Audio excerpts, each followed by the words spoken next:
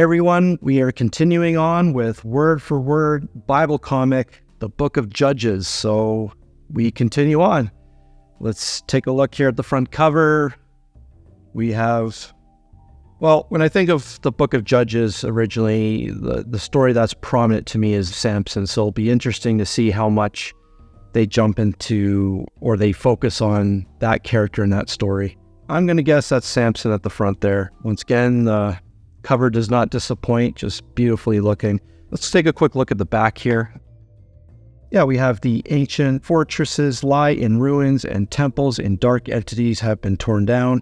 In a battle after battle, God has smashed the enemies of his holy nation, and they have at last taken the promised land. But now his chosen people have turned their back on him, forgetting the great waters that parted before them and the massive city walls that shatter all their call. They leave God's way in the dirt and try to live life by their own rules. These dark centuries are a spiral of temptation, greed, lust, betrayal, and tragedy. However, ordinary men like Samson and Gideon are called by an angel of heaven and given divine powers to turn the tide and save the people from annihilation. Although it seems that even these heroes are not free from corruption. And that's really well put synopsis. The Book of Judges to me was this dark period of time where it just almost seemed hopeless for God's people. Oh, whoa, okay, it doesn't take long to see a beheading right here. Okay, so, all right, so we have the introduction here that kind of gives a bit of the backstory where Moses frees his people from Egypt and later Joshua leads them to conquer the whole of Canaan. Yeah, here we go. The Book of Judges deals with ancient issues which retain their relevance. War, slavery, murder, and abuse are as real today in our world as in the late Bronze Age, and that's so true. We think that it's so crazy what was going on back then, and yet you look today and what's going on in our world, it's very similar to some degree, very similar as crazy as they were. So it's not so crazy back then when you really take the time to think about it. So here we go. We have a gorgeous looking map here, and we just start off here with the Israelites ask the Lord, who of us is to go up first to fight against the Canaanites? And the Lord answered, Judah shall go up. I have. When Judah attacked, the Lord gave the Canaanites and Perizzites into their hands, and they struck down 10,000 men at Bezek. Okay, and as you would expect from the Book of Judges, there is no short supply of violence. It gets right to it, and as you can see here.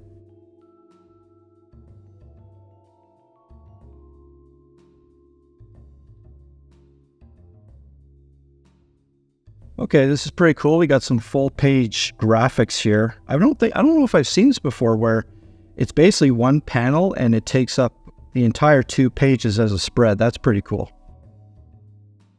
Of course, then there's some idolatry going on here. Again, the Israelites did evil in the eyes of the Lord, and because they did this evil, the Lord gave Elgon, king of Moab, power over Israel. Look at this. This is almost the posture of what we see from Jabba the Hutt in Return of the Jedi, I believe, episode 6. Oh, wow. Yeah, there's very little dialogue going on here with these panels. It's just more for atmosphere, and I always like that too. That's pretty cool. They don't get too gory with the violence. Like, as you can see, the sword has been drawn from his right thigh and plunged into the king's belly, and you only see a portion of it. So I think this is really clever on how they find a middle ground of not being too gory, but still showing that the violence is real. What I love about purchasing all of these volumes is that I have the right to say what I want without any type of bias or any type of pressure to give any type of good review. I'm just going to say what I say, and that's why I always buy all of these books, then I feel like I have the right to share my honest thoughts.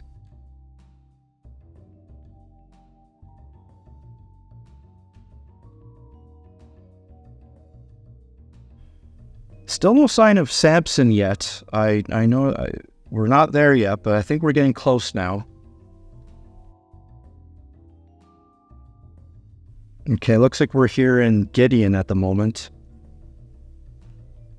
Yeah, this is definitely Gideon here, where Gideon and God are having a conversation. God is clearly displaying his power, that he can use a man like Gideon and a small army of 300 to defeat any other powerful opposition. And this is where Gideon had thousands and thousands of armed men, but God tells Gideon, send them back, and sends thousands of thousands away, to the point where Gideon's left with an army of 300. And as we know, Gideon wins that battle easily with 300, which just to many people seems like an absolute miracle, but really it's just God's power being on full display of what he can do. And if God wants to take over an army, he'll do it with 300, 30, or even 3 people if he wants to. So here we go. Nice, another full page spread of all these different panels of the fighting going on.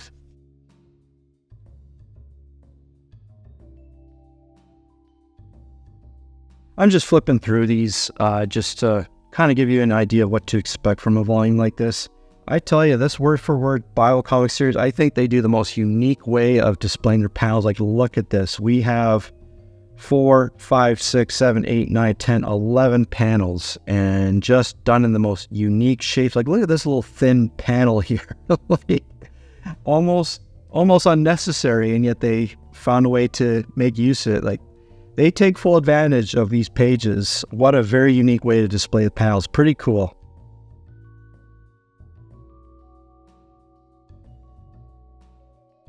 And we're about at the halfway mark here of this volume.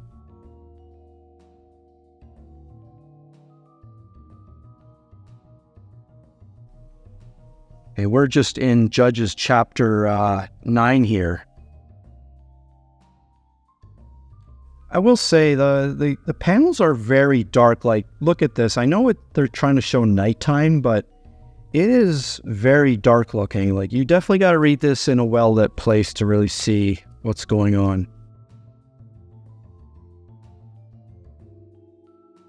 Yeah, there is just, as you can see, as I'm flipping through these pages, there is just a ton of violence going on. And that's what, like I said, it was a very dark and hopeless time period, yet God continued to show his power. He took a very hopeless situation and made it very hopeful and continued to protect his people.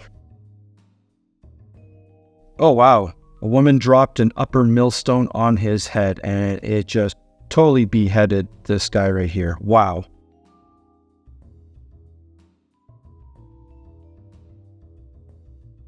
Of course, more tearing down of idol worship here. And then we have a moment here where it's just like this black and white scene here. It's pretty cool. It kind of just to show the reader of a past event that happened. I think now we're finally getting into the story of Samson here.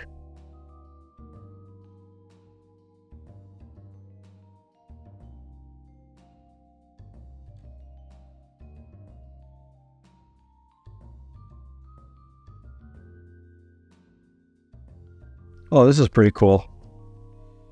Pretty cool visual here. And the Lord did an amazing thing while Manoah and his wife watched, as the flame blazed up from the altar toward heaven. Oh yeah, here's where a lion comes roaring towards, and crack, just completely annihilates this lion. He tore the lion apart with his bare hands as he might have torn a young goat. Like, unbelievable. Like, I've always loved that part of the Bible where it just completely decimates a lion. Like, who does that? Who decimates a lion and just tears him apart? Absolutely incredible. And then, yeah, we have this unique font here, which is pretty cool. I don't know what the purpose of it. I don't know why it goes from like this font style to this. Never really fully understood it. But yeah, we are well in the story of Samson here. Here we have just several pages of the panels just breathing, where there's no dialogue whatsoever, just the action speaking for itself. Here we have Samson goodness, look at, he's just annihilating everyone here. It's really cool. Really well done. This one almost looks like he's just some sort of a samurai with these jawbones here. It's just incredible. Yeah, a donkey's jawbone, and he has killed 1,000 men. Like, just unbelievable.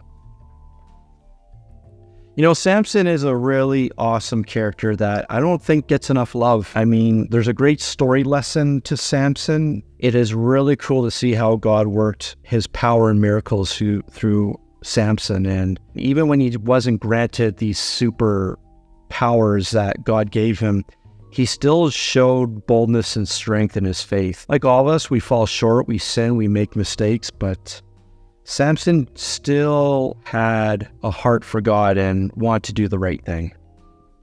So yeah, there you have it. There's lots to discover here. And just go right to the end here and just see if they've done anything different. No, they've done the usual. Again, this is something where I think readers will really enjoy, and I would encourage anyone that buys these volumes to really take the moment to explore what they have at the end here. They have a lot of awesome explanations of what all the characters are, and for example, the high priest, and how old was Othniel. I have no clue who Othniel is. No idea. So I think there's a lot to gain from the back of this book too. The Canaanites and the dissected panel. And there's not many of these pages. I'd say there's like 8 to 10 pages, but it's definitely worth checking out. Why did the lion attack Samson? Like that would be a perfect thing to read about, because it's just an awesome scene. And then yeah, just their design choices, how they designed Delilah, and then the Temple of Dagon or Dagon.